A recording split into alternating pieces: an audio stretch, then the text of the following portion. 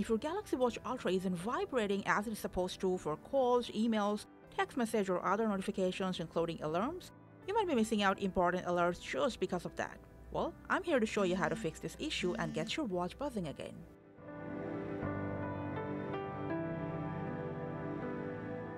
So the first thing you need to check, let me swipe down the watch face. Make sure your watch is not any driving, theater, or sleep mode, not on power saving mode, and also it's not muted. This will also solve if there is a no sound issue.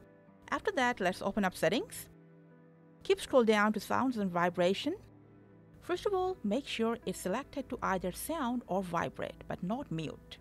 If you're selecting sound, make sure to toggle this option on, vibrate with sound. Now scroll down a bit, enter vibration.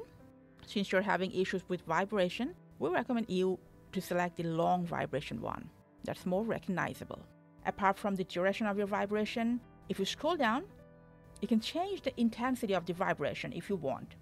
Go back. Now scroll down a bit to call vibration.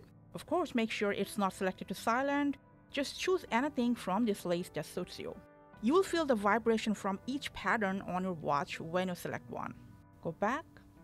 Do the same for your notification vibration.